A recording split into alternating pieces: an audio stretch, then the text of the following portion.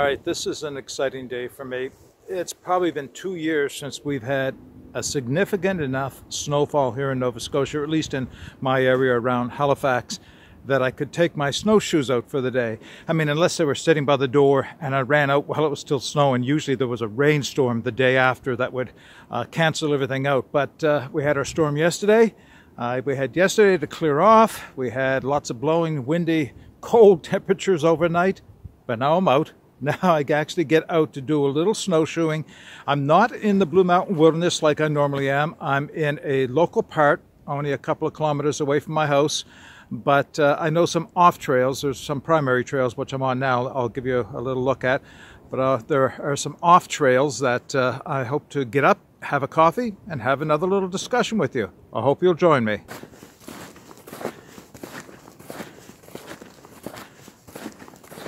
This is just gorgeous. Now you can see I'm not the first person here. Everybody else had the same idea. And I even see some marks for people, oh yeah, with their snowshoes. You see the baskets from their poles. I'm a little late. I'm not breaking new trail, but enjoyable nonetheless. Had it been packed down any more, it would have been a little less enjoyable. But I think there's some fresh areas up here where I can get off the trail and get in where it's new snow everywhere.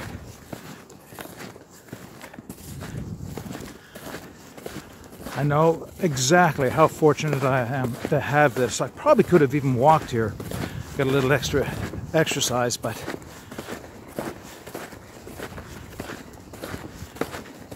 I did drive. Only because I was so excited to get here. And good chance I will be tired by the time I finish this. I've got to put the phone away for a few minutes so I can use my hiking poles to give myself a little stability here.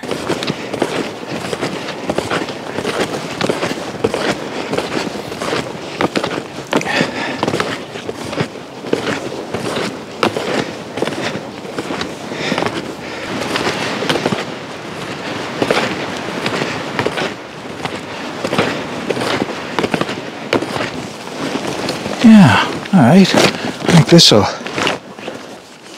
work out. Yeah, all right. This works.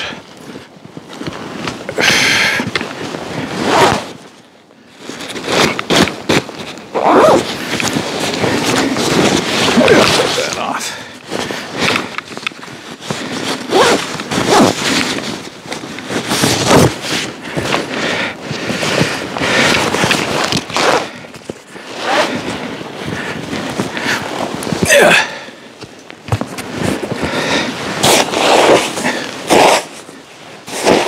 That's perfect. It's not one tree, it's two trees.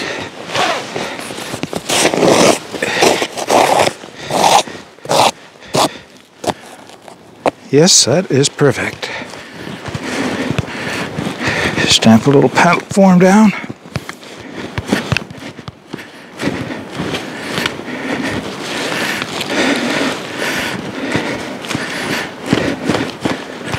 That should work. All right.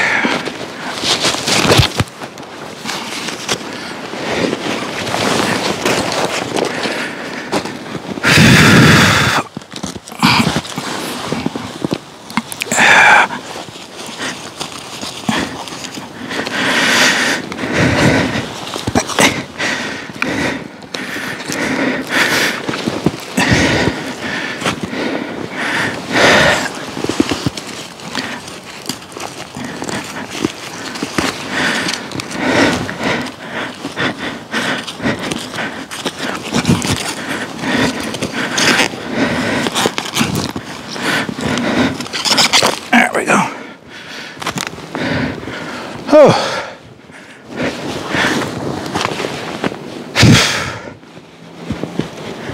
Hi, this is a beautiful spot for a cup of coffee.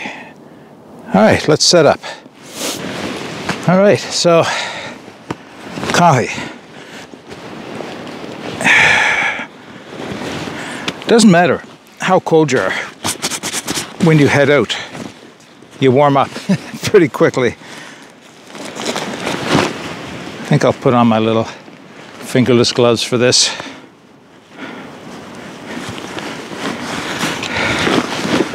So today is cheat day. You'll see what I mean. First, water, hopefully not frozen. I put it in hot in the thermos bottle a couple hours ago. There we go. Kettle. Windscreen, I think I may have to use it. Coffee cup. Gas stove. That's what it's all about. Got a small winter mix, isobutane propane winter mix inside of a little homemade cozy. Hopefully it'll be enough. And my stove does have a regulator on it, so it should work for this. I don't think there's anything else I need in here. Nope. Oh, yes, there is. Something to sit it on.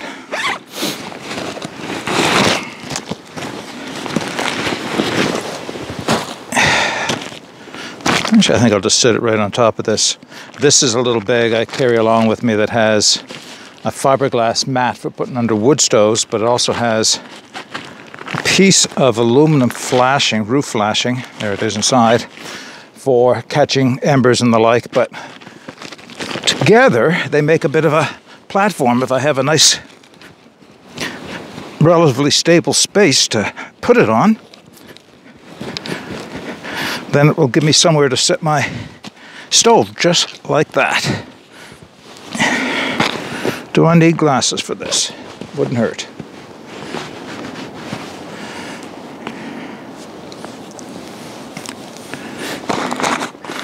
I say cheating, but it's not really. It's just, you know, I do like building my fires, but there's absolutely nothing wrong with using a gas stove when the opportunity presents itself, like today.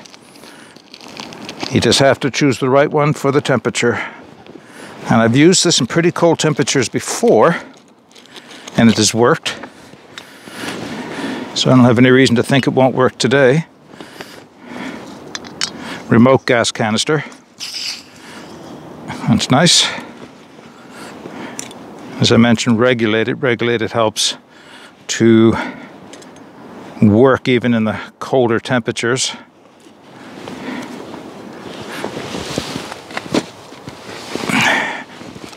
This is the whole point of having this, Mark, was to keep that from getting cold.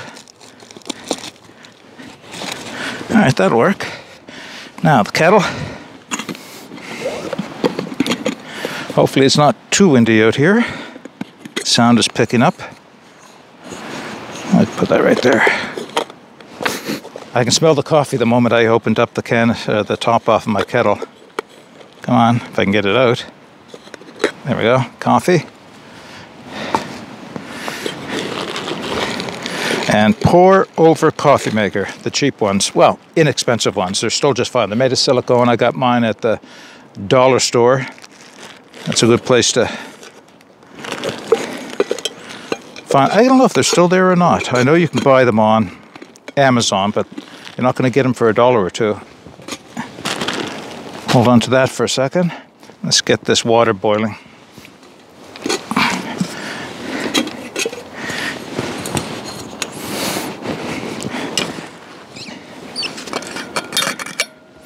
Here we go. Yeah, it stayed pretty hot. Still steam coming out of it.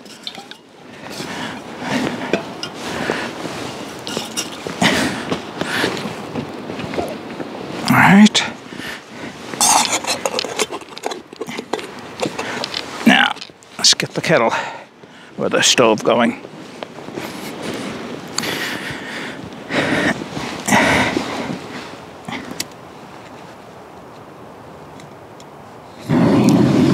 Oh yeah, that lit right up.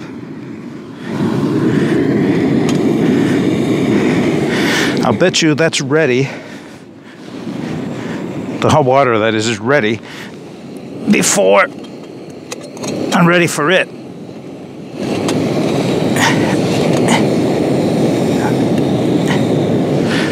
All right, now I better hurry.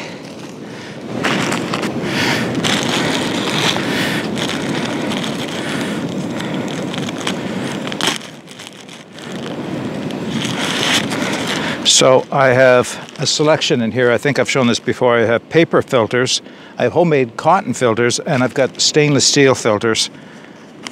But today it's going to be paper. I'll take it home, of course. All right.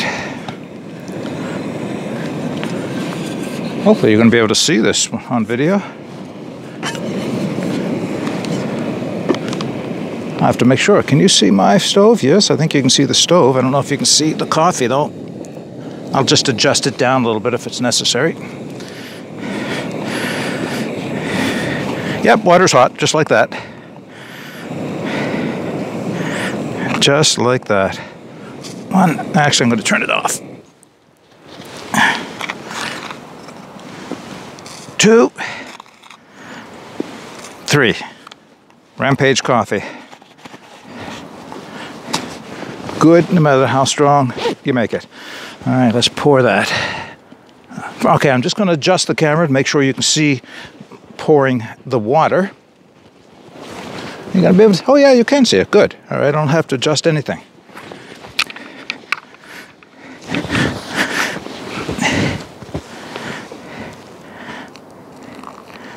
As somebody commented recently about pour-overs in cold weather, that it takes a while for the water to go through, and it does.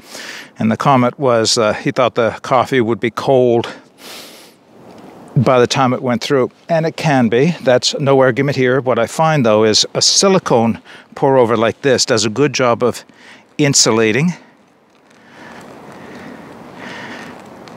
And I'm pouring into a double-wall mug.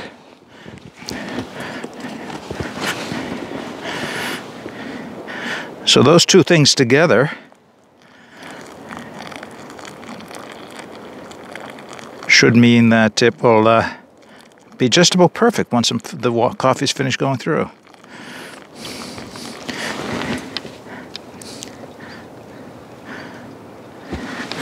And I expect that, yeah, that'll be all I need.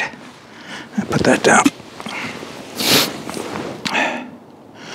All right, that's going to finish pouring through, and I am going to reposition the camera just so we can have a little bit of a chat. And I'm still waiting for the water to pour through, and I pour over. I thought I'd just give you a view, or my view, a view of my view.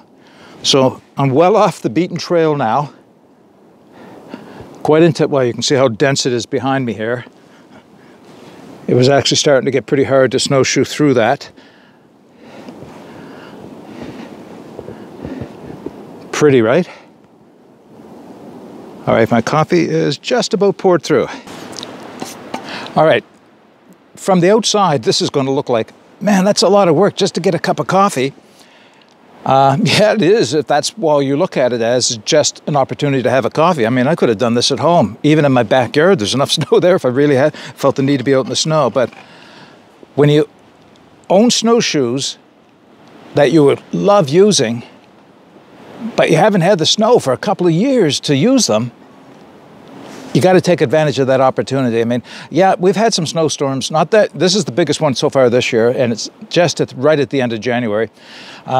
We've had snowstorms in the previous years that I could have got out, but I would have had the snowshoes at the door ready to go, because the very next day the rains came, and then it either washed it away or turned it into ice, making it not a lot of fun. Not today. Today is perfect. Windy, chilly, averaging about -5 Celsius right now. But I don't mind. Look at this. Steam coming off the coffee.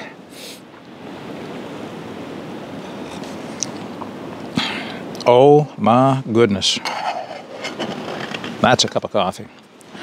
Okay, so this is more than just a hike with a coffee. It's a follow-up to a recent video I made where I kind of confessed how doing reviews was starting to weigh me down, that I was missing all the opportunities I wanted to get out and just enjoy the woods without having to feel the pressure. And I know the pressure I put on myself, right? Well, okay, some of it is external. Some people are just pushy, but it's easy enough to ignore them. Everybody gets the reviews. They may just not get it as quickly as they would like it. The better companies understand how this works. Some of the smaller companies, they just push, push, push. And of course, then I tend to push back and push them back. Don't tell them that though, right? I push them back a little bit. So there is a bit of a pressure externally, but most of it is inside, wanting to accommodate everybody that gave me something to review. It's a lot of work. I've talked about that before. I'm not going back there again. I'm not talking about reviews and kind of whining about all the work that's involved. It is what it is. I knew what it was when I didn't know when I started. I know now what it's all about. But the video I put out received a tremendous amount of comments, more than a lot of my videos do. I know I invited it, and trust me, I appreciate you doing this for me. And there were some people that had said, they'll take whatever I put out, they enjoy it. I really appreciate that support. There are some people that said, I stopped watching because you started doing so many reviews. Understood. No, I don't feel, please don't feel bad about it. I know you don't, but I don't want anybody to feel bad. If reviews are not your thing, then feel free to tune me out. But clearly, I heard people say they wanted me to get out and do this more. Well, that was an easy sell. I wanted to get out and do this more, so I'm doing it now. This is my second one within a week of that, and it's kind of a follow-up, part 2 to the last one. And I think what I want to do, and we'll just make this short, what I want to do is invite you to share with me what kind of videos you would like me to make when I come out in the woods, when I'm not doing reviews.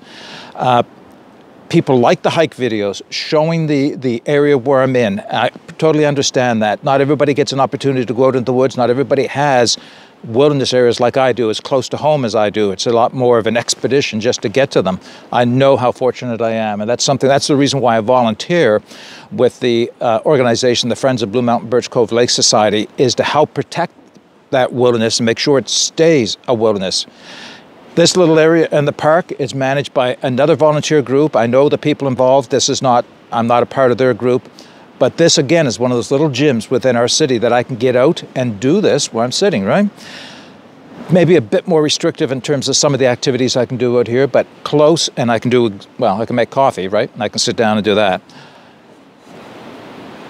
So I'm going to get out more often just for me. I'm not going to be bringing all kinds of kit, tools, toys, whatever you want to call them, to test out. I mean, I still have to do that. I still have those obligations, and I still like doing that. Don't get me wrong.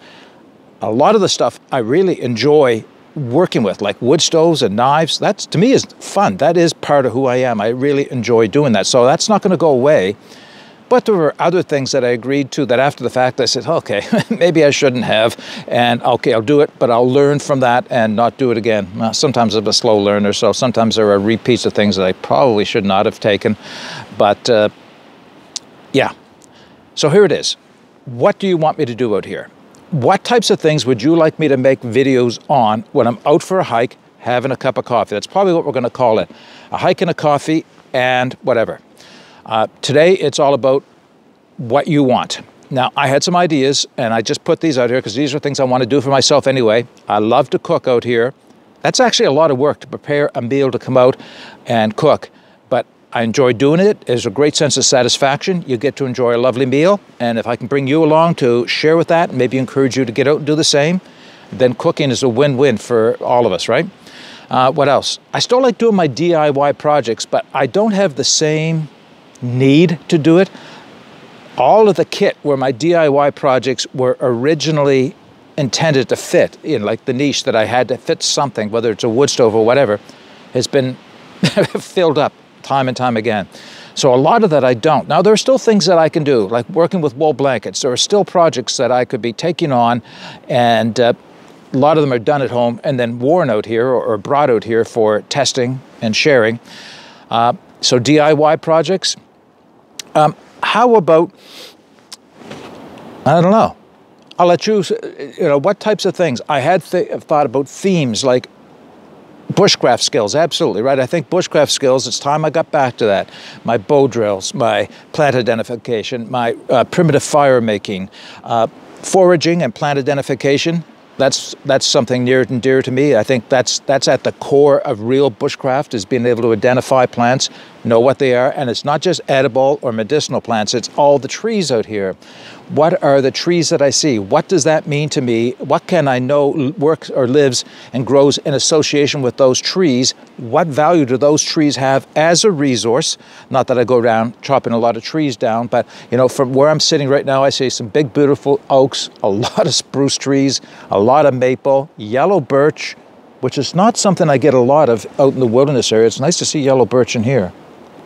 And what does that mean, to see yellow birch? Well, normally it means it's an older forest, and there are some big trees to support that as well. So, yeah, well, how about those?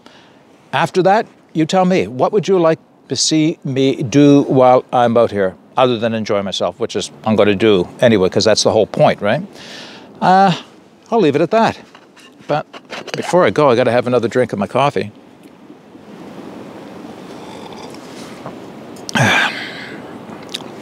What I'll try and do is, maybe not every time, excuse me, not every time, but as often as I can, is make coffee a different way.